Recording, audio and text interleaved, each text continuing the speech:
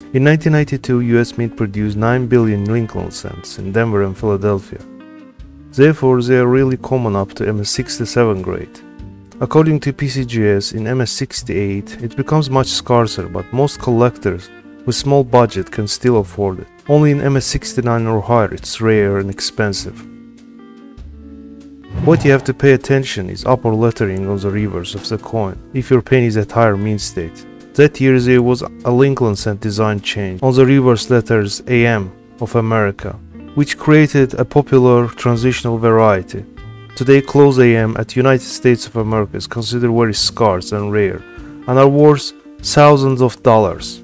Welcome back to coinaz. In this episode I'm going to show you what can make you really big money among 1992 pennies. So make sure to subscribe and hit bell button below this video, and let's get started.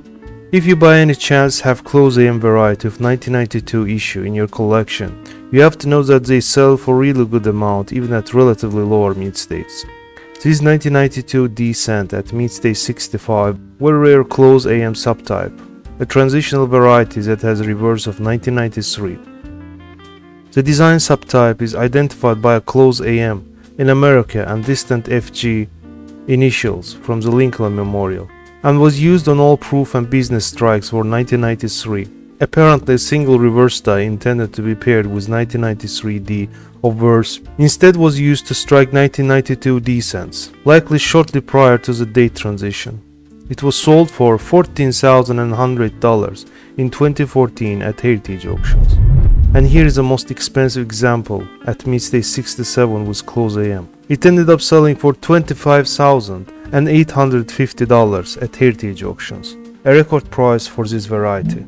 Now let's see whether our briefly circulated Philadelphia struck Lincoln cent has close AM on reverse.